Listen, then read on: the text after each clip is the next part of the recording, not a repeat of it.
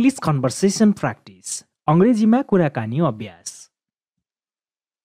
How are you? तिमीलाई कस्तो छ? How are you? तिमीलाई कस्तो छ? अब यसको आन्सरमा हामीले के भने? I am good. And you? म ठिक छु. अनि तिमी नि? I am good. And you? I am good. And you? And you भनेको चाहिँ अनि तिमी नि भनेर पनि सोध्नु पर्यो नि त. अब के भन्ने त? I am also good. म पनि ठिक छु. I am also good. Also भनेको चाहिँ के हो त? पनि. I am also good. म पनि ठिक छु. You look very busy these days. तिमी आजकल धेरै व्यस्त देखिन्छौ. के गर्छौ? आजभोलि म तिमीलाई देख्दिन पनि. धेरै व्यस्त हुन्छौ कि क्या हो? You look very busy these days. These days भनेको चाहिँ आजकल अथवा हिजो आज. है त? You look very busy these days. तिमी आजकल धेरै व्यस्त देखिन्छौ. You look very busy these days. Yes, you are right. अब त्यसो भनेको खण्डमा हामीले के भन्ने? हो, तिमीले ठिक भन्यौ. म बिजी नै छु, व्यस्त नै छु. Yes, you are right. हो, तिमीले ठिक भन्यौ. Yes, you are right. What time do you get up? तिमी कति बजे उठ्छौ? What time do you get up? Get up भनेको उठ्नु. तिमी कति बजे उठ्छौ? भनेर प्रश्न गर्नु पर्यो. What time do you get up? अब यसको आन्सरमा के भन्ने त हामीले? म बिहान 5 बजे उठ्छु भनेर भन्नु पर्यो नि अब इङ्ग्लिसमा हैन? I get up at 5 o'clock. I get up at 5 o'clock. I get up at 5 o'clock. Do you like reading? तिमीलाई पढ्न मन लाग्छ अथवा पढ्न मन पर्छ? Do you like reading? अब यसको आन्सर के भन्ने हामीले? Yes, I like. हो, मलाई मन पर्छ. Yes, I like. Can you cook? Can you cook? तपाईँ पकाउन सक्नुहुन्छ? Can you cook? भनेर भन्दैछ हैन? अब हामीले यसमा के भन्ने? सक्छु भन्दाखेरि सक्छु भन्ने, सक्दिन भन्दाखेरि सक्दिन भन्ने. मैले आन्सर कसरी दिन्छ? अथवा a little bit, थोरै थोरै, अथवा I can cook, अथवा I can't cook. म पकाउन सक्छु अथवा पकाउन सक्दिन भन्न पनि सक्यो. A little bit, थोरै थोरै, हैन? अलिअलि. त्यस्तै गरेर अर्को रहेको छ how much does it cost? How much does it cost? भनेको कति लागत लाग्छ अथवा यसको मूल्य कति हो भनेको. How much does it cost? यसलाई कति पर्छ भनेको. How much does it cost? It cost 100 अथवा 1000 rupees.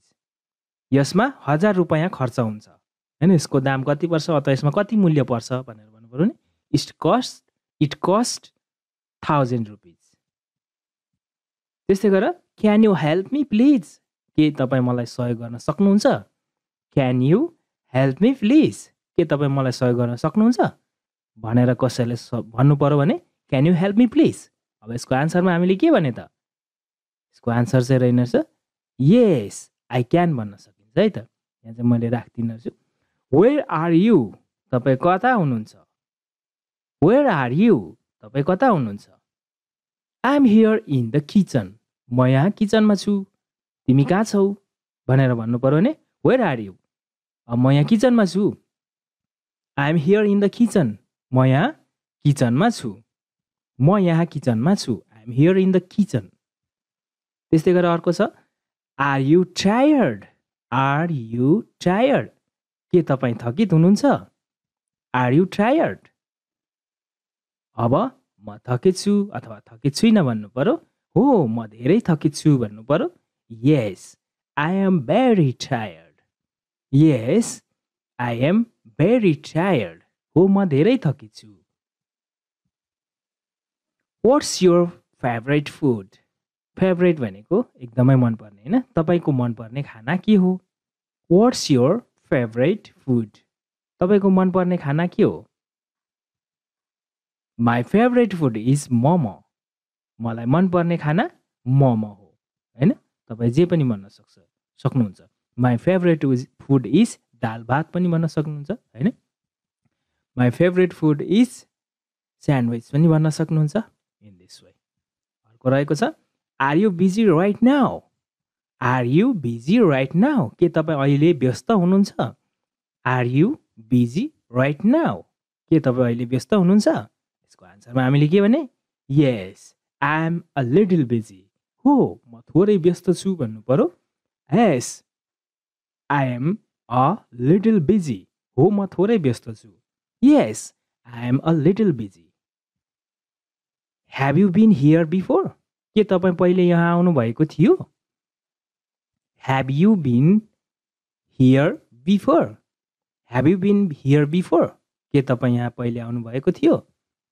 No it's my first time here. होइन मेरो यो पहिलो पटक हो. No it's my first time here.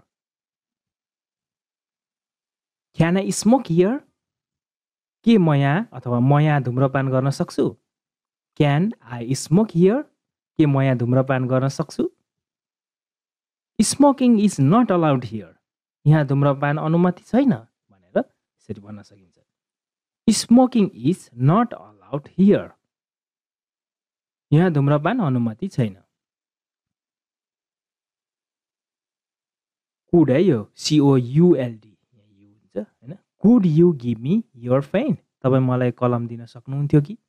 Could you give me your pain. तपाईँ मलाई कलम दिन सक्नुहुन्थ्यो कि. अफकोर्स अवश्य. Take it please. लिनुहोस् कृपया. Of course take it please. How is your family. तिम्रो परिवारलाई कस्तो छ. How is your family. तिम्रो परिवारलाई कस्तो छ भनेर प्रश्न गर्नु पर्यो. त्यतिखेर आफूले इङ्ग्लिसमा कसरी सोध्नु पर्ने रहेछ. How is your family. अब यसको आन्सरमा दे आर वेल भन्नु पर्यो है त. दे आर वेल भन्ने. अर्को छ what's your plan for the weekend. What's your plan for the weekend. यो हप्ता तपाईँको योजना के छ भनेर सोध्नु पर्यो. What's your plan for the weekend. यसको आन्सरमा हामीले I am planning to visit Mustang. मेरो योजना मुस्ताङ घुम्ने छ. यो हप्ता चाहिँ मेरो योजना के छ त मुस्ताङ घुम्न जाने छ है भनेर भन्दैछ होइन. I am planning to visit Mustang. In this way nice to meet you. तिमीसँग भेटेर खुसी लाग्यो होइन. अब हामीले बिदा हुने बेलामा चाहिँ के भन्नुपर्छ. नाइस टु मिट यु भन्नुपर्छ. तिमीसँग भेटेर खुसी लाग्यो अथवा तपाईँलाई भेटेर खुसी लाग्यो होइन. अब यसले यतिखेर अर्कोले आन्सर के दिनु पर्यो त. Nice to meet you to. यो टु भनेको चाहिँ पनि होइन. Nice to meet you to. तपाईँलाई पनि भेटेर खुसी लाग्यो भन्नु पर्यो. Nice to meet you to.